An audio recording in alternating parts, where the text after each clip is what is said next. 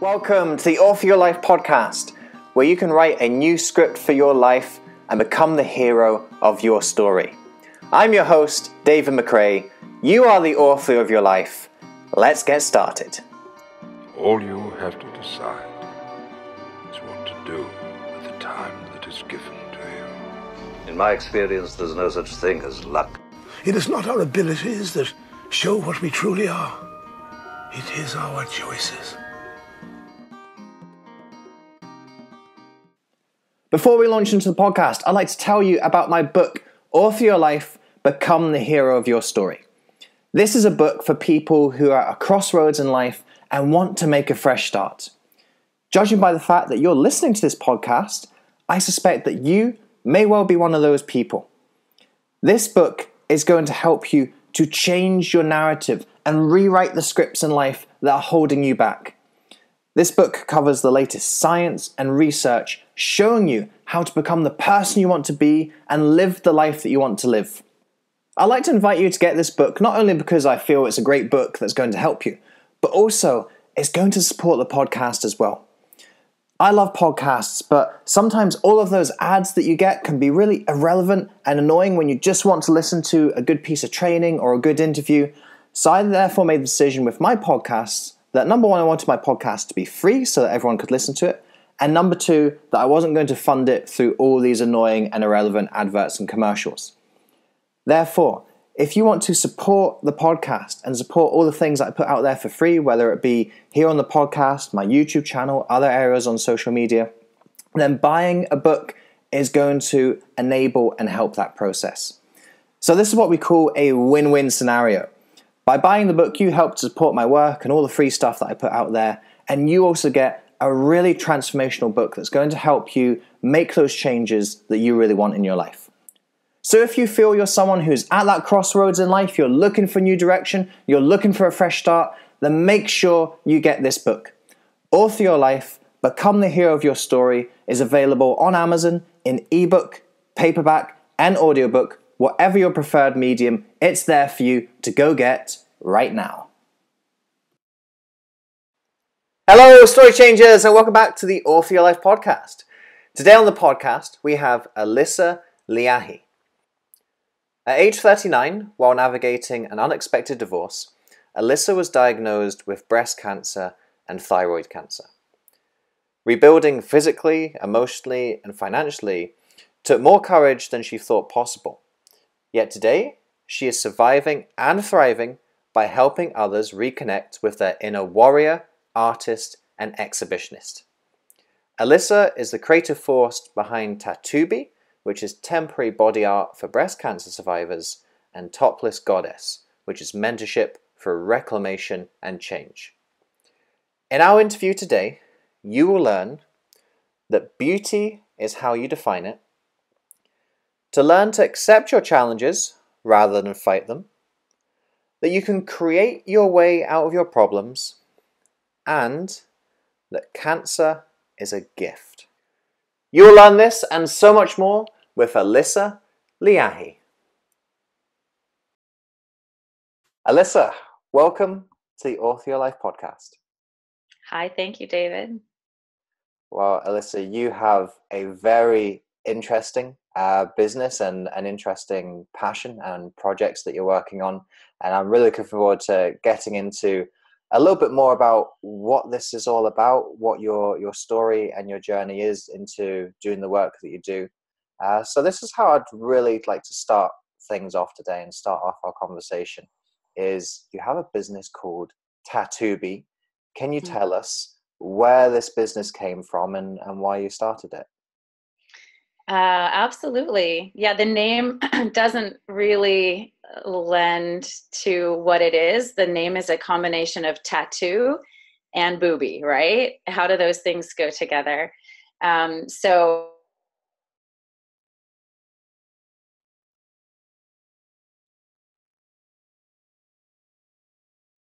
surgeries and it left me feeling scarred and maybe a little bit Frankensteined, disfigured, and threatened to take away my sensuality or my beauty as a woman.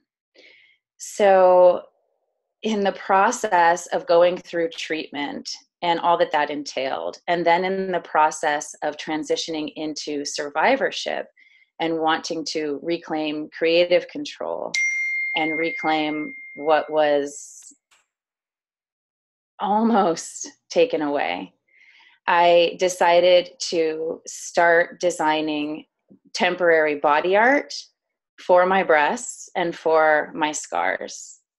So a lot of breast cancer survivors, and this is what really inspired it, a lot of breast cancer survivors will get mastectomy tattoos or permanent tattooing over their scars, something that symbolizes their story, their journey, their strength. And it's a way of taking back personal control and a way to celebrate your story as something that empowers versus something that feels like something that was just traumatic. So as I was going through my journey, I collected many, many, many designs of different tattoos I might want to get. And there were just too many. I didn't want to settle on one design. And I also have a certain reverence for my scars and everything that I've been through. So I started designing temporary tattoos that are especially designed to cover the scars and to frame the breasts in a way that creates an illusion of a matching set. And it takes me from sort of crying and hiding to sharing and celebrating, and honestly, even drawing out a bit of an exhibitionist in me. So it's a real role reversal, a real transformation. And I had so much fun with it that I started making a lot of them, and I created a business. So we give them away all the time at different breast cancer events. And then we have them for purchase because there are many caregivers, friends and family of breast cancer patients that want to do something to inspire hope in their journey. And it's just a great symbol of all is not lost. There's always creative control. There's always light at the end of the tunnel. And we define beautiful for ourselves. So that's Tattoobie. Yeah. I love that. That last line, define beautiful for ourselves. This is an interesting conversation for me because as a man, I just can't relate to this at all. I don't know anything about this sort of experience. You know, us men, we have breasts, but they're flipping useless. They don't do anything. They're not a symbol of our sexuality. They have no kind of link with our identity. They have no biological function in terms of the maternal caregiving. Like as a man, I can't fully understand and appreciate the difficulties and the challenges that a woman will go through when something like this happens to her. Would you mind explaining for my thick male skull and any other thick male skulls that might be listening to this, what does a mastectomy mean? What happens? What do you lose when you lose your breasts? Yeah. Well, I just want to take a small moment to acknowledge the men, because men can also get breast cancer. And so I don't want to leave them out of the equation. So just a note and a nod to the many brave men that have also been on this journey, although it may not have the same impact in terms of sensuality. It's still a courageous fight that they move through. So, you know, when we get this breast cancer diagnosis, it's so treatable. So it's something that we're going to go through, and it's something that we have so many choices, right? And fortunately, there's a lot of good information now in the medical world, and women are being more and more empowered to make a choice that's right for them. So they might have a surgery to remove just the cancer or just the tumor. they might remove a single breast and then use a prosthetic, or they may choose to do a bilateral mastectomy. And from there, they may choose to retain, if they can, the nipple tissue, or they may decide, like in my case, that wasn't worth the risk, because that is still potential for developing breast cancer down the road. So, and in my case, the cancer was very close to that area, so it wasn't really an option anyway. So, the things that I hear from women and from the people that I work with are everything from, oh, I'm 65 years old. It doesn't matter. It's fine. I used them. They fed my babies. It's great. It's not a problem.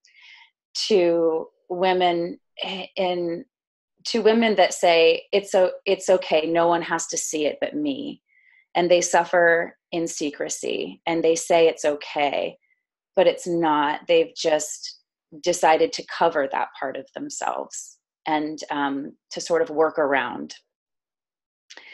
And in my case, it was not only losing my breasts, my self-worth was already hanging by a thread, because I was going through a really unexpected divorce. So the identity crisis was already in full swing. I was learning how to be a single mom. I was turning 40, which felt like 90. I was wondering if I would ever be desirable again. Would I even have time for that? And then I lost my breast, I lost my hair, and I went through treatment that I thought would really advance my age and drop my energy level and enthusiasm. And it felt like a lot was really on the line. So I got to a place of, for lack of a better phrase, just, oh, hell no, right? Mm-hmm. Yeah. Oh, hell no. It was so much. It was so much that it really made me face what might have been a rock bottom, but I didn't find a bottom. I found sort of a trampoline. I found an inner resiliency and this little fighter that just wouldn't give up. And I didn't have control over my treatment journey. I didn't have control over so many things, but I had creative control, always creative control. So, using body paint over my scars, using humor, spending my time with inspiring artistic people, with women that celebrate their bodies no matter the shape and size. And I just refused to buy into the idea of, I don't necessarily like to, put blame outside in terms of society and all of that. I don't feel victim to that either. But whatever idea I had in my head of what would be beautiful and desirable, I let it be shattered and I reinvented it. And my life has been exponentially more fun and celebratory ever since. And then to be able to light that fire with other women, other warriors, to encourage them to take their tops off, right? To look at their scars, to look inside themselves, to love themselves, and then to go so far as to decorate and celebrate themselves. It's been a lot of fun. You mentioned there was this shift that you had to make in your identity and how you defined yourself. What do you feel that shift was that you made? It was a shift from looking at external measures to taking control and being my own measure of self-worth and beauty. And it pulled a lot on my faith and spirituality, because, this is what I say to my daughters. Even before this journey, I would say to my young daughters, nature is an artist, and every last freckle on your face is meant to be there. It's there on purpose. And people come in all shapes and sizes. And I would say these things and sing these sweet songs to them. And yet what I realized I was doing was holding myself up against an ideal of what I thought a man would find desirable, or some previous conditioning to being small and sweet and not being powerful or creative or bold. And, nature made natural breasts, but also, I didn't invent cancer, and cancer wasn't my fault. And so nature or no, that was something out of my control. So I just realized it just doesn't matter. It's something that comes from within. Mm-hmm. So I started practicing what I was preaching to my daughters. Mm-hmm. You have a very interesting perspective on cancer that I'd like to talk a little bit more about, and it's a perspective that I've got a very similar perspective on. You talk about seeing cancer as a blessing and a gift, and I'm sure there's not too many people in the world who see it that way. Could you speak a little bit more about why you have this perspective on what so many people consider to be the ultimate doom and the dreaded C words that nobody wants to hear? Where does this perspective come from for you? Yeah. I watch myself whenever I'm in a story of victim and villain, because it doesn't align with my faith and my belief in a benevolent universe. And with my divorce, it didn't serve me to tell a story of victim and villain. And so with the cancer, both of them were just catalysts for me to awaken to my inherent worthiness. And when I got the blessing diagnosis, the cancer diagnosis, I felt as if it was something that manifested as a result of living with a broken heart. And by that, I mean not living in full understanding of the being and the beauty that I am, and my full potential, my full creative expression. And whether that be in a relationship where I was codependent, or whether that be not expressing my full joy for fear of being seen or being embarrassed, or thinking too much about what other people might think. And so, especially because it was breast cancer and it was right here at my heart, it felt like a cry from my body and from my soul and my lifestyle to be heard and seen and loved and healed. And so that's the journey that I went on. I didn't feel that, and the organizations that are doing, F Cancer and Kick Cancer's ass and all of that are doing really, really good work. It just so happens that those phrases didn't resonate with me. Yeah. It wasn't going to be me against cancer. It was going to be an all-inclusive journey of love and healing. And that's why I call it the blessing diagnosis. Yeah. This is a really interesting way of looking at things, because in some ways I too see cancer as a blessing and a gift. Out of all the illnesses that you can have, and out of all the means of death that there are, cancer in some ways has some advantages over other ways of dying and other ways of being ill. I can't speak to what it's like to experience cancer and have a diagnosis of cancer, which you have. All I can speak about is having seen people experience cancer. I've lost 2 people to cancer. I lost my dad 4 years ago, and I lost my stepdad 2 years ago. And for each of them, I'm actually really glad that they died of cancer and not of anything else, because there's one thing that cancer gives you, which I'm incredibly grateful for in each of these instances, is if it's a terminal diagnosis, it gives you a timeline. You know that they're going to die, but you know that you have a certain amount of time left with them. And in the case of both of them, with my dad and my stepdad, I had an opportunity to get some closure with them, to say goodbye to them, to have a final moment with each of them. Actually, I got kind of like a last 60 minutes with both of them. I was actually with my dad for the final 60 minutes of his life, and I got 60 minutes with my stepdad a couple of weeks before he passed away. And I'm so grateful for that.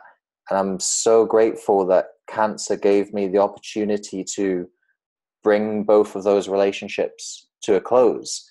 You know, they could have been hit by a bus one day and I would have never got to say goodbye to them, never tell them how grateful I was, never say what I really felt about them and how they really meant to me. And that can sound like a very odd thing to say to someone who hasn't been through that experience, either losing a loved one or experiencing cancer yourself. But if we're looking at all the different illnesses that can kind of grab us, I don't know, cancer seems in a weird way to make a bit more sense and have a bit more meaning than any of the other ones. Yes. And thank you for sharing that with me. You're right.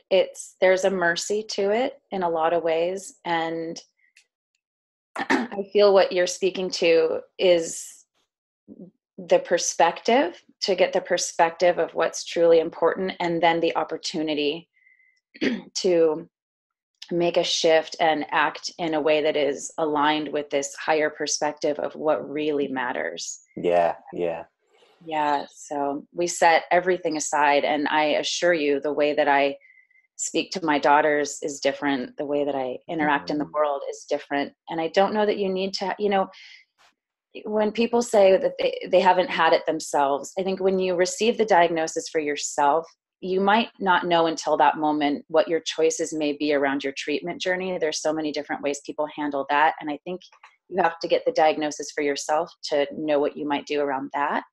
But in terms of gaining this perspective that you're talking about, it doesn't have to be something, it did happen to you directly.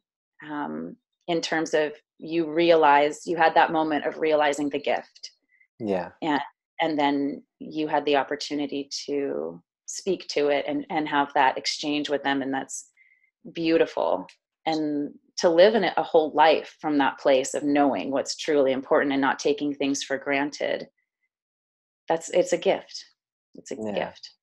Yeah, absolutely. I'd like to focus a little bit more on your journey and your experience. You're on the other side now, and you've taken all of this perspective and lessons, and I can also sense that there's a real purpose that has come out of it. You're clearer on who you are and who you want to be and what you want to do in the world. But looking at that journey a little bit more, as we're saying, you've gone through the experience, you've gone through the treatment, you've gone through the pains and struggles that are associated with it. And you're speaking a little bit earlier about your attitudes towards how you're going to approach this. And I think it's great to pick your attitude at the start, but that can very quickly change once the reality of what's about to happen sets in. You can say, I'm going to beat this, and then suddenly things don't look so rosy and you don't have that same confidence or that belief. How did you manage to stay strong and stay motivated throughout the whole process and see it through and manage to get yourself to the other side? Yes, you're right. There are these moments of being a total warrior, right? And I'm going to handle anything. And the farther you get into the journey, the more you know what there is to be afraid of. And so it's I had 6 surgeries, and each one was harder to go into because I knew what I was getting myself into. I had an infection at one point. There were all sorts of complications. When I learned I was going to have the chemo, that was a moment of real anger.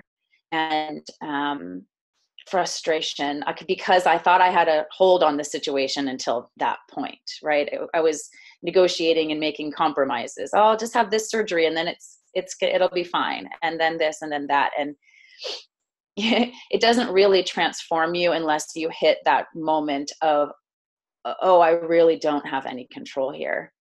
I really don't have any control. So it's a little bit of the only way to the other side is through. I forget what that expression is, but we don't have control. And so I did go through a lot of things that were really hard, and I didn't feel really very strong at all. But it wasn't a journey of being happy or strong. It was a journey of surrender, really. And it was a journey to, now I'm angry. I'm going to be angry and I'm going to explore the anger. Now I'm in physical pain. Now I'm afraid. And yeah, I mean, I got really, really sick. And there were moments where I just thought, why would I even want to be here if this is what this is going to feel like? And there's no certainty on the other side. And so, but that was all part of the transformation. It wasn't about trying to skate over it. It was about really diving into and moving through it. And then as things do start to ease up and heal, as they do, and we move into survivorship, then there was a bit of post-traumatic stress syndrome. And then there was, it was when I was bald, I would move around in my community and people could see. It was very obvious that I was moving through something, and there was a lot of compassion and a lot of support.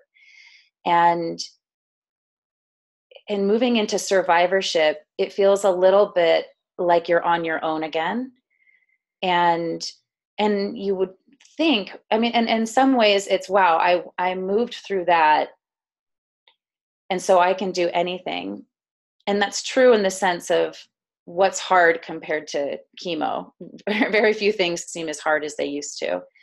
But on the other hand, when you've had a diagnosis and you've seen the things that can go wrong and you've felt it physically, emotionally, when I go to a doctor's office and I'm taking a test result, I know what I might have to go through on the other side of bad news. So the fear is still there. And that's why the journey continues, and it's an ongoing practice. And so that's why my business has evolved as a practice to not to stay ahead of pain or vulnerability or even fear, but as a way to be in it and celebrate even though, right? So, and then when I'm around women that are still in their treatment journey, or I can see that they've shoved down a lot of the post-traumatic stress, and a part of them is just dimmed down or gone because they're in pain and they're not wanting to face that. That's, I stay in the space. I stay in that space because there's always there's always an opportunity for creativity and celebration, even in the dark places. And it keeps me in that perspective we talked about, that life is a gift. So it's important to me. I've heard you say continuously, either directly or indirectly, this idea of having creative command over your life and getting to choose what you create and what you bring into your life. Could you speak a little bit more about how you foster that on a day-to-day basis now in your life, now that you've recognized this creative power that you have? What do you do to bring that into the world and make the most of it? It's a lot of inquiry. It's a lot of inquiry with thoughts and emotions and situations. So I no longer believe everything I think. I kind of want to know what's running this program. What's really on the line here.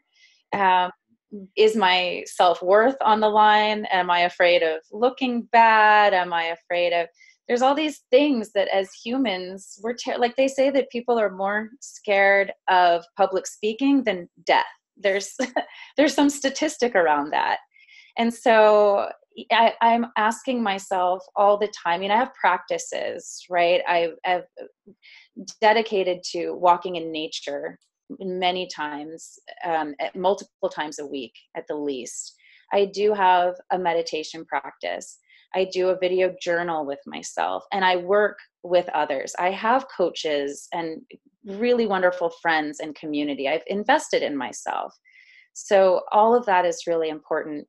But really looking at moment to moment and day to day, what am I afraid of here? And then how can I shift the energy around, not to avoid fear, but okay, fear, let's do a little dance, right? And I might even, if I know I'm in my head, I might turn on some music and dance in my kitchen. I might just do something audacious, like put tattoos on my boobs and go shake it in the shower, right? Like it's that laughter, because if things are ever that bad,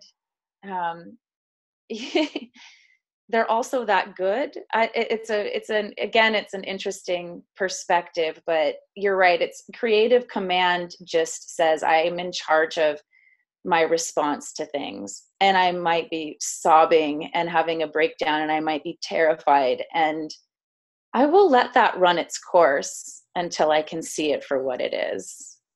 And I might throw some paint, or or express myself. It's a funny dance, and it's a practice. Yeah. I love what you said right at the beginning there of not believing every thought that you have. I think that's such a hugely important practice to become aware of. When I'm running some of my seminars, I quite often give this little analogy of, I ask people to think of a time that they were so angry, so mad with someone that they thought, oh my God, I could just kill them. And usually the parents in the room in particular can resonate with that one. And, maybe like a third or a half the room will put their hands up. And so I say, right, for all of you, just put your hands up. You've had this thought that you could kill someone. Put your hands up again if you're a murderer. And of course, everyone laughs and nobody puts their hands up. Yeah. Well, the reason that happened is because you recognize that thought was just a stupid thought. You didn't have to put energy into it. You didn't have to pay attention to it. You didn't have to take action based on that thought. And in that ridiculous scenario, we can have a little laugh and recognize how stupid our thoughts are. But some of the things you also mentioned there, thoughts about our worth, our confidence, our ability, we have equally ridiculous thoughts about these, equally as ungrounded in evidence or reality. But we do put power into these thoughts. We do put attention into these thoughts. We do take action, or sometimes even worse, take inaction based on these thoughts. So I think this practice of monitoring, you talked about what's the program behind the thought, thinking, where's this thought about my self-worth coming from? Where's this thought about my ability coming from? Where's my thought about how I should react in this situation coming from? I think that's a really, really key point that you brought up there. Yeah. Yes, you're right. You're right. And to watch the thoughts contradict themselves, right? Sometimes my thoughts want to tell me I'm the greatest. Sometimes my thoughts tell me I'm better than other people. And I watch that too. Yeah. I watch that too. Yeah. Yeah, that's another thing. Thoughts of, well, I'm better than everyone. Well, maybe that's an equally ridiculous thought that you should be aware of and think about where that's leading you and what actions that lead you to. So there's a kind of positive slant as well. You've got to be careful about, well, where are these sort of positive, self-fulfilling thoughts coming from? And should I be putting power into them too? Yeah, it's the thing that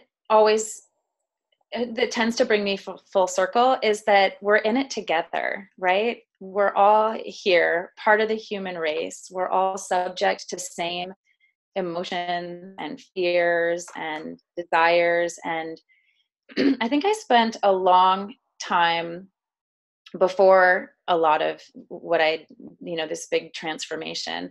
I think I spent a lot of time in perfectionism and maybe even spiritual perfectionism, wanting to be enlightened and have all unconditional love. And I didn't realize the expectations I was putting on myself, almost to be subhuman, right? Almost to be something so outside of myself. And I wasn't living in my body, and I was not standing up for it was a lot of, I guess, if you've heard the expression, spiritual bypass. And oh, I haven't, but that exactly describes something I've observed. Yeah. So I wasn't drawing boundaries around behavior, the way that I was being treated. And so in my heart and in my mind and in my journaling and meditation, things were lovely. But when I was walking through the world, things were very, very dysfunctional and toxic in certain places. And again, that's where the cancer was a bit of a wake-up call too. So I enjoy more and more being human, just, warts and all. And this concept of self-love and just all the emotions and all the things that we do, there can be a lightness and a humor to it because we're in it together. And I've yet to experience a time where there wasn't someone that I could reach out to, or someone's story that I came across that was as challenging or much more so than my own. So that interconnectedness is a beautiful thing. And again, it feels like why I don't really believe in a rock bottom anymore, right? Because we're here humaning perfectly, right? Yeah.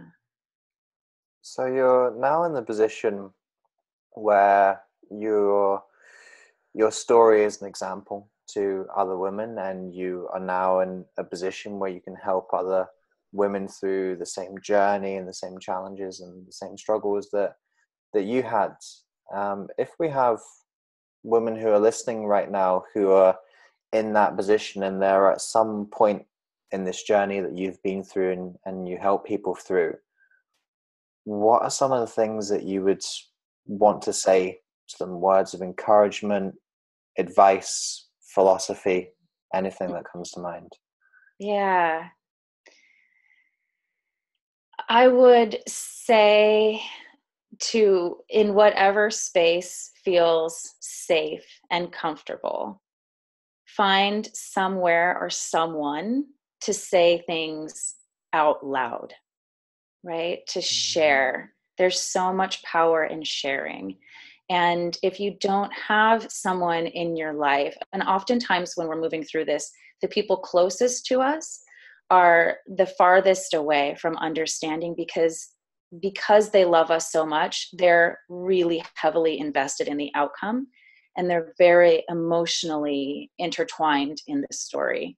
And so we might not want to say to them that they're driving us nuts, that we just want to be alone, or that what we really think about at night is no one's, whatever it is, the things that keep us up. But to say them out loud, it's just to bring the light of awareness to it. There's nothing about anyone that needs to be fixed or changed, and no one right way for anybody, but to have the grace to have a safe container where you can say what's really going on out loud and move through it, and maybe have someone come in to help you mediate your thoughts and the fearful thoughts, and to just reflect, to hold a mirror up to the strength and the beauty and the courage that they're as they're moving through this journey. There's so much there they might not see in their own power and beauty. Yes, that's probably the biggest thing that I would say. And then from there, in my experience, the power of sharing, it just grows. You share in one safe container with someone who really understands and someone who can just listen. And then you feel a little bit more comfortable sharing with your loved ones, with people who might be triggered. And then you feel a little bit more comfortable sharing and being yourself openly in your community. And then for me, next thing you know, I'm this self-proclaimed topless goddess, and I'm, I'm in Hawaii hiring a photographer to take me into this lush tropical environment so that I can take pictures with my Tattoobies on. And so it's not that everybody needs to reach this goal of being an exhibitionist or being a speaker or even sharing their story. It's all a very personal journey. But if you get to the point where you realize that celebration piece, that self-celebration, and you start to have fun with the creativity of making your story your own, taking back control of the narrative a little bit, that is life-changing. Yeah. And you would also consider your situation a blessing, for the gifts that and the blessings that come from that. Alissa, I'd like to start wrapping up all of these ideas that we've been talking about and wrapping up the conversation in general with a couple of final questions. And I say every interview that just because these are the last few questions, don't feel that your answers need to be short or succinct.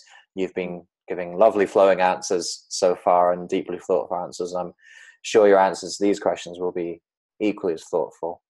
And the first of these questions, and I think you're going to love this question, have so much to say on it based upon some of the things you mentioned already. And the question is, what are you grateful for?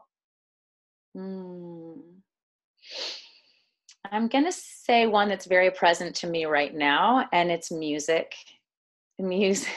Music is such a fun way to change up an energy and to get me out of my head.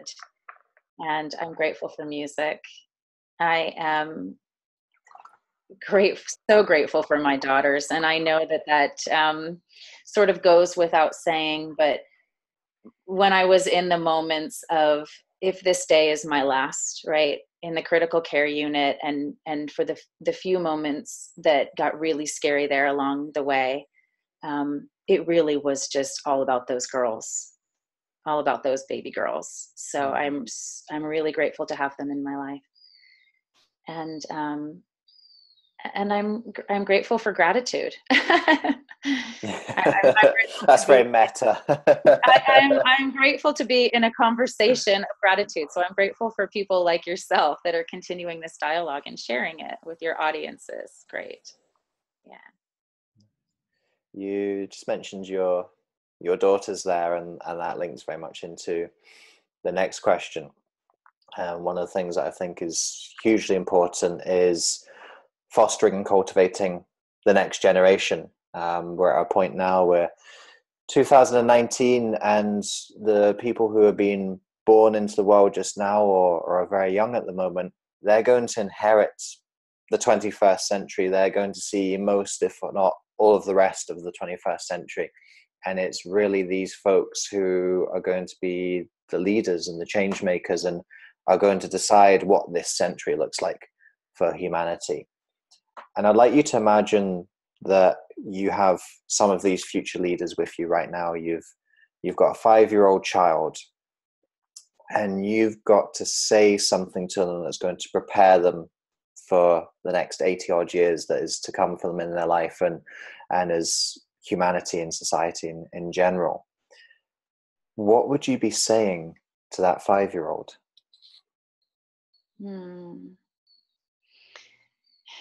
The first thing that comes to my mind is something that I say to my daughters all the time when they are not having electronics time. And there's, what should we do? What should we do? I always say the same 3 words. I say, read, write, or color. Read, write, or color. And I think what it points to is create, right? If you're on an island, you've got nothing, you can you can build a hut from the leaves. You know, it's a silly example, but really I believe in making something from nothing. And I believe in a benevolent, abundant universe where there is always an opportunity to play and to make. So practice a garden, or, you know, just get, it's this idea, I think it was Einstein, right? That you can't solve a problem from the same mindset or from the same place that it started. So shifting the energy to something creative and inspiring and simple beauty. It's in the little things. So I think I would maybe say some of that to a 5-year-old, read, write, or color. I might just push some crayons across the desk, right? Or give them the materials. I think it's innovation, right? Creativity and innovation will help to solve the world's problems, but from a place of hope and joy. Yeah. And again, we've got another question that I'm sure you have some preparation of an answer to.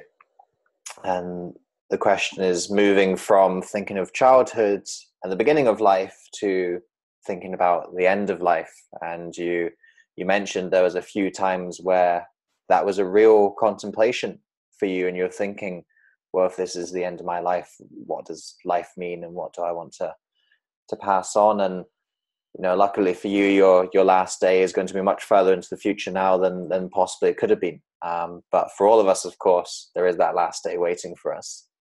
When you finally get to your last day, Alissa, and you look back on your life and the life that you've lived, what legacy do you want to have left during your time on Earth? Laughter.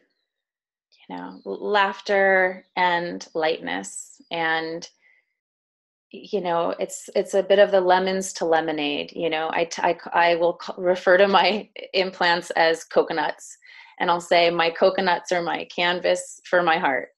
And so I lean again to things that I say to my daughters, and I love that they know that, yeah, mom got breast cancer. So what did she do? She started coloring on her boobs. Right? Yeah. Because this, and again, I didn't make this up, and I don't know who said it, but life is too important to be taken seriously. So I want the laughter and the lightness to continue. Yeah. Playfulness. Well, I think you've brought a lot of laughter and playfulness to this conversation today, and a lot of deep thinking and philosophy as well. Almost what might be considered two extremes for some people, but I think they all kind of blend into each other. And for folks who've been listening who resonate with your story very directly, they've gone through a similar experience, or even just for people who've been listening generally and they've enjoyed your thoughts about overcoming challenge and making the most of life. For these folks who are listening and would like to find out a little bit more about who you are and what you do, where would you direct them to go to be the best place to find out more? I do have a website, and my story and the Tattoobies everything is available in one place. So there's lots of different invitations there for ways to connect and participate. And my website is alissaleahi.com.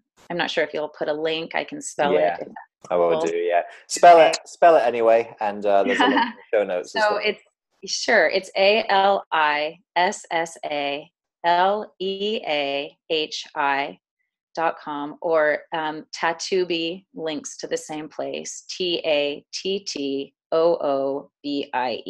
Tattoobie.com. So it's a very simple website, and hopefully it lets people, recognize that there is a safe container available to them to share and to engage, or they can order Tattoobies for themselves or their friends or loved ones.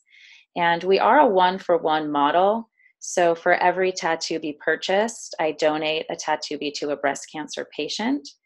And we've already given away many, many, many at different events. So it's a great way to give back and to just share the topless goddessness with as many women as we can.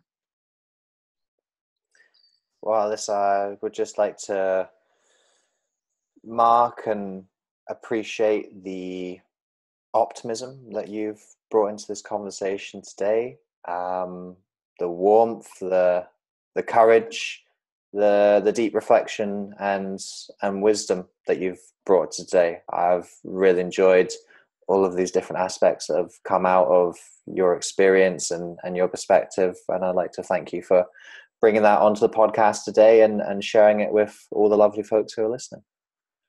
Thank you. Thank you, David. I appreciate the opportunity. Thank you so much for listening to this episode.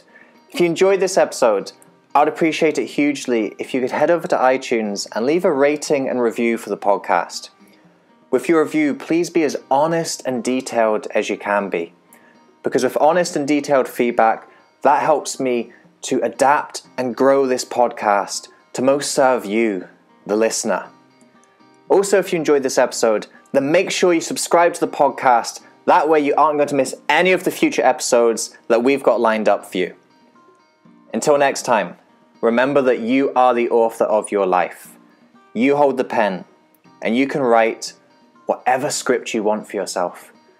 So go out today and write yourself a beautiful story.